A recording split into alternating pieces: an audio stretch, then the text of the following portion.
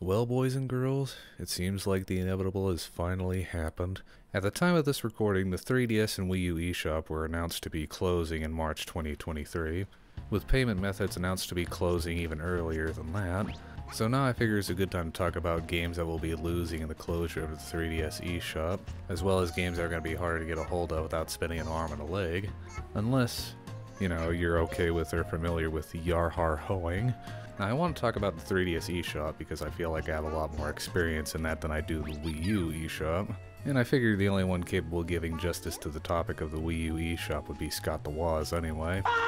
Now, the first thing we're going to talk about are the 3DS eShop exclusives that we're going to be losing. And I'm going to be upfront and honest with you, I haven't really played a whole lot of the eShop exclusives. You what? I know, fake fan, all that jazz. I just want to make sure I'm upfront with you guys whenever I'm talking about them. Now, the first game we're going to be talking about is a bit of a pioneer on a 3DS eShop, and it's called Pushmo, developed by Intelligent Systems, who are best known for Paper Mario and Fire Emblem. Pushmo is a puzzle game that involves pushing or pulling out blocks in order to get to the top to rescue trapped children. This game has over 250 puzzles and the means of creating your own puzzles to share with your friends. I've never played this one myself, but I have heard a lot of good things about it. And it looked pretty cute and charming just from a glance. This game of course would spawn off 3 more sequels that would build off the formula. Those 3 sequels are also going away when the eShop ends, by the way. Next game I want to mention is Sakura Samurai Art of the Sword. This one's a bit of an oldie but goldie and one I've actually played. The plot pretty much boils down to you're a lone samurai on a quest to save the princess. It has you going through various different levels, taking on different kinds of baddies and bosses.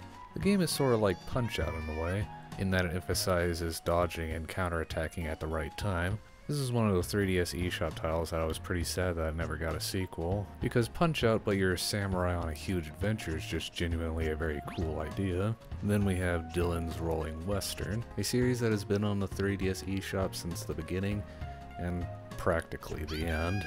Gameplay involves gathering resources so you can build up defenses for your town to protect them from these rock monster things called Groks. You can also fight the Groks head-on with Dylan, with the town defenses kind of thinning their numbers. I've never played any of the 3 Dylan games that came out. They were always interesting, but never enough for me to go out of my way to buy them. And it doesn't help that all the games have relatively mixed reviews. Whether you feel these games are worth playing is entirely up to you. But hey, at least Dead Heat Breakers got a physical release in Europe and Japan, so that's not going to be totally gone. We have another puzzle title named Quetzal's Corridors. This game involves you matching Tetris-like pieces with holes in the wall in an Aztec kind of setting. I've never played this game either, but I remember it sticking out in my mind for a long time for some reason. But even now it still looks like it could be a fun time. If you're a puzzle guy anyway. Now the next game I'm talking about is a little RPG series called The Dinpa Man. Developed by Genius Sonority, the guys responsible for various different Pokemon spin-offs. These games involve you using your 3DS camera near Wi-Fi spots or on QR codes to find these little guys called Dinpa Man. You capture them and then you can use them as party members when exploring dungeons. I have like 0 experience with this series. I've seen it on the eShop plenty of times and I've always heard people talk about it saying it was really good, but admittedly it was never really enough to make me bite the bullet to get it. I recommend just looking up gameplay of it for yourself just to see if it's up your alley or not. The next game that's up is a little game called Harmonite, developed by the minds behind the main series Pokemon games, Game Freak. Harmonite is a rhythm platformer that uses just 2 buttons for jumping and thwacking to the beat. Now this is one of the games that I actually do own. While the game is charming and there's nothing really wrong with it, I did find the gameplay a tad too simple for me, and I never really got around to beating it. But who knows, it could be up your alley if you give it a good look. Next we have an interesting take on a platformer with Fluidity Spin Cycle, the sequel to a game that came out on WiiWare a couple of years ago. The original had you tilting the Wii remote in order to guide a puddle of water to the end of the level. Spin Cycle involves you tilting the 3DS to guide the puddle of water around. I've never played this one or the original, but from what I looked up about the game, Spin Cycle is essentially just more of the original, beyond Spin Cycle actually having characters now. The reception for Spin Cycle and the original are all pretty good, so it's definitely one of those games you should give a shot. Chibi Robo Photo Finder. The 4th entry in the Chibi Robo series that involves you using your 3DS camera to take pictures of junk. I played a demo for it a long time ago, but I'm still kind of having trouble thinking of any good talking points about this game. I've never really had any experience with Chibi Robo before this game. Reviews for it aren't exactly too stellar, but I think I could say that you're not exactly missing much just from what I tried out with the demo a long time ago. Now let's talk about Rhythm Heaven Mega Mix. Mega Mix is a compilation of older Rhythm Heaven rhythm games, along with a few new ones added to the mix. I own this one, and I could safely say this one's worth getting if you're a rhythm game enthusiast. While Mega Mix did get a physical release in Japan, nowhere else outside of Japan did. Now we're going to talk about two very special eShop exclusive games, Nintendo Badge Arcade and Rusty's Real Deal Baseball. Both are free to download, but they have a certain catch to them. With Nintendo Badge Arcade, you're given a limited amount of free tries to use a claw machine to grab these little badges that you can use to decorate your 3DS home screen with. After the free tries, you're obligated to pay $1 in order to keep trying more for certain badges. Now, I'm not sure how the eShop closure will affect the Badge Arcade or not. Maybe it'll just lock you out of paying, or maybe the whole application will become defunct.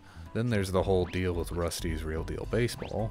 Rusty's deal is bargaining with the titular character so that he can lower the prices of his baseball games that he's selling in a shop, and while you can talk Rusty down to a really good price for his games, you can't really ignore the fact that they still cost real money, and assuming you download the game before you actually buy any of Rusty's games, you're just SOL after the closure of the eShop or the ability to add funds.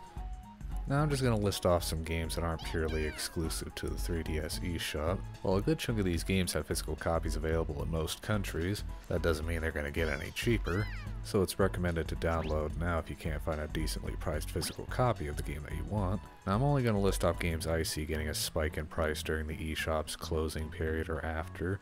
I can see Kid Icarus Uprising having a huge spike in worth after the closure of the eShop, since it's already hard enough to find a relatively decent copy used for under $40. Ever Oasis is one of those games that came out relatively late in the 3DS's life cycle, so I can see a spike in price with how few copies are out there. I can see most of the RPGs from Atlas seeing a huge spike in price once the eShop closes, you know, like all the Shin Megami Tensei games or Radiant Historia. All the 3DS Professor Layton games that isn't Lady Layton. Some Yokai Watch games, like in particular Yokai Watch 2 Psychic Spectres or the two versions of Yokai Watch Blasters or Yokai Watch 3. And no doubt the main series Pokemon games on the 3DS are going to start skyrocketing like the ones that came before them. Now on the topic of DLC.